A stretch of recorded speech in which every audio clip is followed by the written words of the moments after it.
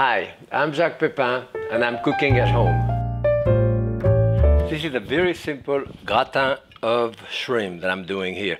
When I buy shrimp like that, those were frozen, I like to buy them if they already have the vein removed like this. So this is cut here, so you don't have to worry about cleaning it up.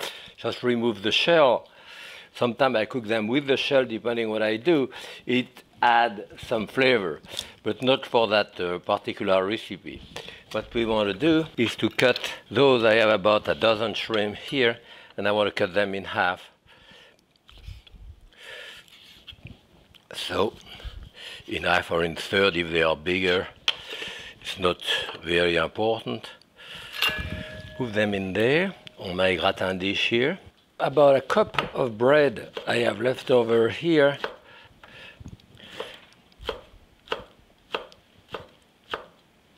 Nice way of using your leftover bread. Okay, that's it here. Okay, the garlic.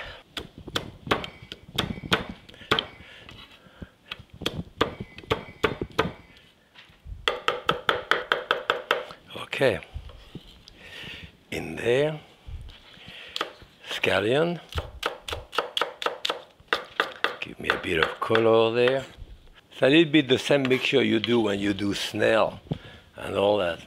I have a couple of mushrooms here, which I have to rinse, and I'll add them to it. Coarsely chopped like this.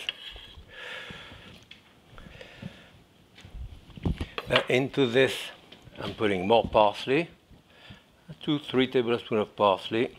Then now I have 3 tablespoons of butter here, and I think I'm going to put about 2 to 3 tablespoons of oil as well, olive oil. And of course, on top of that, I need salt and pepper. And this is, you can prepare that ahead. You can prepare that, even in the morning and all that. It's fine. Now I want to stir the whole thing together. But can it be, and you can do that with fish, with like diced salmon, or you can put scallop in there, or you can put calamari, and that's it. You're ready to put it into the oven, and this is it. 400-degree oven. It was there for about 18-20 minutes, and here is my delicious gratin of shrimp. Don't forget the butter in the bottom with all of the goodie. Gratin of shrimp with bread and mushroom and all that.